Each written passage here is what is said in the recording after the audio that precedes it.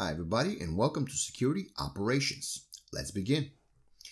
A Security Operations Center, or SOC, is a team of IT security professionals tasked with monitoring a company's network and systems 24 hours a day, 7 days a week. Their purpose of monitoring is to find vulnerabilities on the network, detect unauthorized activity, discover policy violations, detect intrusions, and support with the incident response. Okay, so let's begin with the first one. So find vulnerabilities on the network. A vulnerability is a weakness that an attacker can exploit to carry out things beyond their permission level. A vulnerability might be discovered in any device's software, operating system, and programs on the network, such as a server or a computer. For instance, the SOC might discover a set of Microsoft Windows computers that must be patched against a specific published vulnerability. Strictly speaking, vulnerabilities are not necessarily the SOC's responsibility. However, unfixed vulnerabilities affect the security level of the entire company. Detect unauthorized activity. Consider the case where an attacker discovered the username and password of one of the employees and used it to log into the company system. It is crucial to detect this kind of unauthorized activity quickly before it causes any damage. Many clues can help us detect this, such as geographic location. Discover policy violations. A security policy is a set of rules and procedures created to help protect a company against security threats and ensure compliance. What is considered a violation would vary from one company to another. Examples include downloading pirated media files and sending confidential company files insecurely. Detect intrusions. Intrusions refer to system and network intrusions. One example scenario would be an attacker successfully exploiting our web application. Another example scenario would be a user visiting a malicious site and getting their computer infected. Support with the incident response. An incident can be an observation, a policy violation, an intrusion attempt, or something more damaging such as major breach. Responding correctly to a severe incident is not an easy task. The SOC can support the incident response team handle the situation. This room focuses on the SOC services and everyday work. We recommend that you finish the Introduction to Defensive Security room before going through this one. And we have already done that on this channel, so you can go and check that out if you haven't watched that walkthrough. And now we can just answer the questions. What does SOC stand for? And that will be Security Operations Center. Security Operation Center. Let me see, did I spell that right? Security Operations. No, I didn't.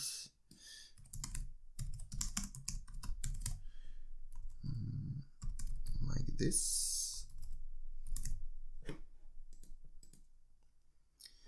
Security Operations. Sorry guys.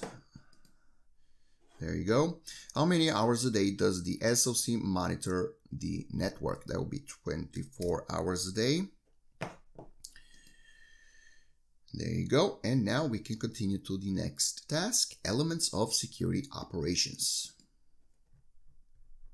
In this task, we talk about example data sources that the SOC relies on, the services that the SOC provides, and an example scenario. Data sources. The SOC uses many data sources to monitor the network for signs of intrusions and to detect malicious behavior. Some of these sources are server logs, DNS activity, firewall logs, and DHCP logs. Server logs. There are many types of servers on a network, such as a mail server, web server, and domain controller on Microsoft Windows networks. Logs contain information about various activities, such as successful and failed login attempts, among many others. There is a trove of information that can be found in the server logs.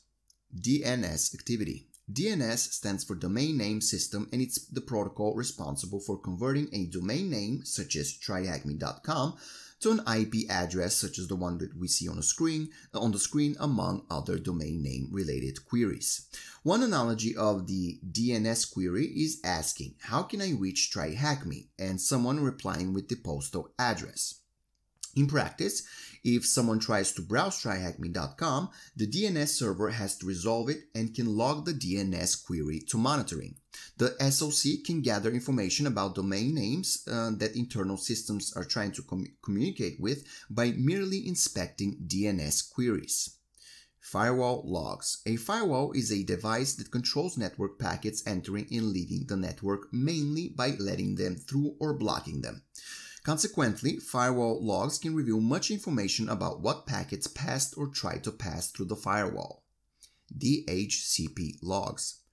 DHCP stands for Dynamic Host Configuration Protocol, and it is responsible for assigning an IP address to the systems that try to connect to a network.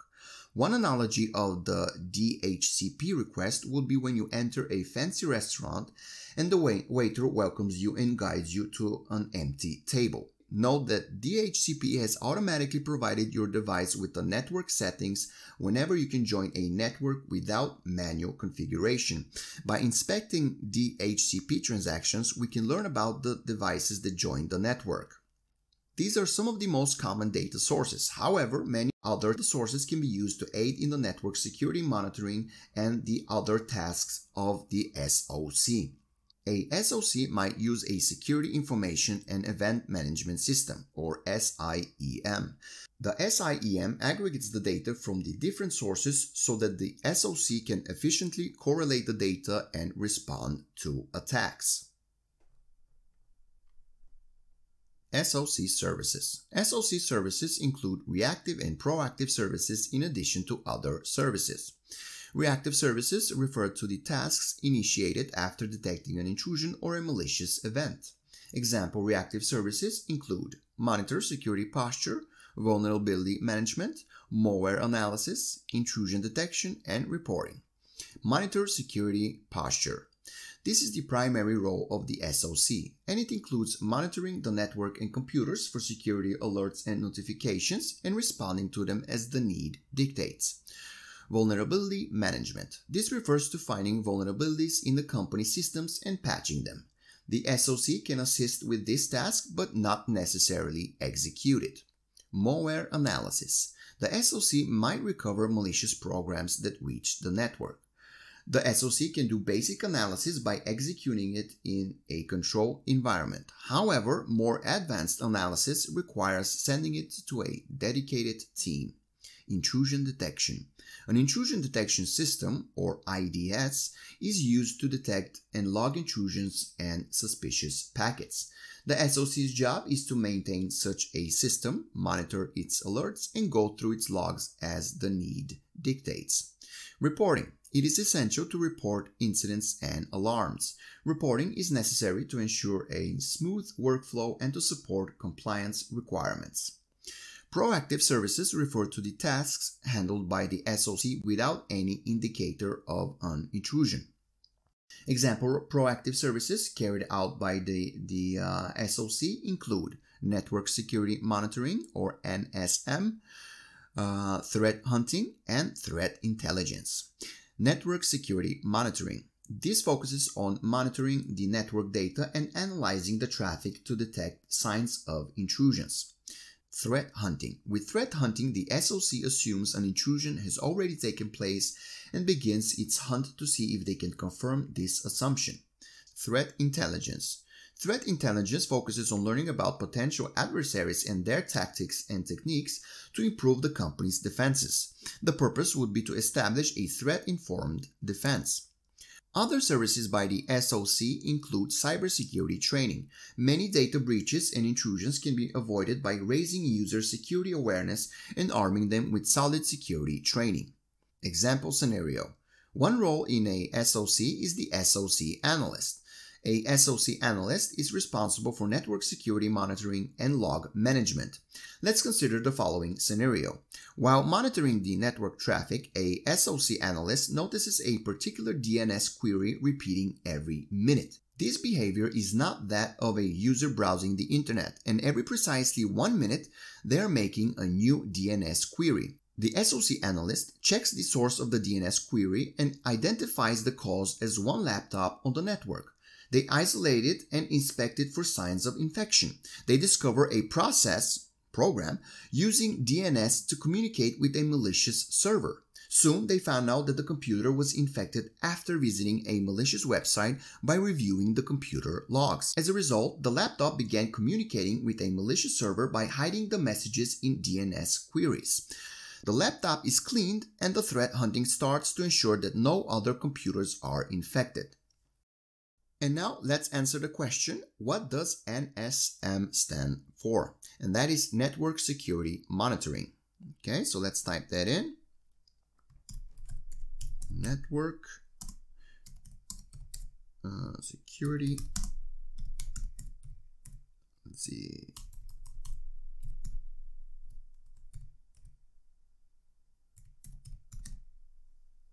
And submit.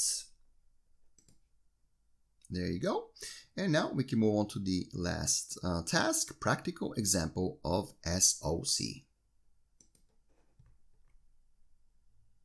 We use a firewall to stop an ongoing attack in this task. A firewall is a device that inspects network packets entering and leaving a network or a system. The most basic types of firewalls inspect source and destination IP addresses and source and destination port numbers where applicable. Source and destination IP addresses. An IP address is a logical address that allows you to communicate over the internet. One analogy is the postal address. For example, a company needs a valid postal address to send and receive parcels. Think of the IP packet as a mail parcel. Source and destination port numbers. A computer has an IP address. Furthermore, each program on the computer needs a port number to communicate over the network. Back to our analogy, a port number would be similar to a room number within a company. A firewall rule might be similar to the following. The above two rules dictate the following. All IP packets from the source IP address that we see right here to the destination IP address that we see right here to the destination port number, which is 80, will be allowed, hence pass. All packets from the source IP address that we see right here to the destination IP address that we see right here to the destination port number, which is 23, will be blocked, hence drop. Click on View Site to begin the simulation. As a member of the SOC team, while monitoring the network and systems, you notice one malicious IP address attacking one of the company's computers. It seems that they are targeting many destination ports with malicious packets. It seems best if we block them at the firewall level. Okay, so let's do what we are asked. View Site. Okay. The website at this IP address is under attack. Quickly add some firewall rules to stop the server from crashing. The packets in red are from the attacker's machine. Okay, start simulation. The source IP is going to be this one. So this one right here, right? So we have to find it. And the destination IP is going to be this one, right? So we choose that and the port will be 80, and I know that from before because I finished this room a while ago, and we add the rule, and now we have managed to save the server, right? So now we can answer the question, add the necessary firewall rules to block the ongoing attack. What is the flag that you have received after successfully stopping the attack? And the flag we received was this one, okay? So we can just copy, and we are going to paste it here. Submit, and we are done with this room. Okay, everybody, if you enjoyed the video, found it helpful, please give it a thumbs up. I would really appreciate it. And of course, subscribe to the channel for more videos on TryHackMe. Talk to you next time.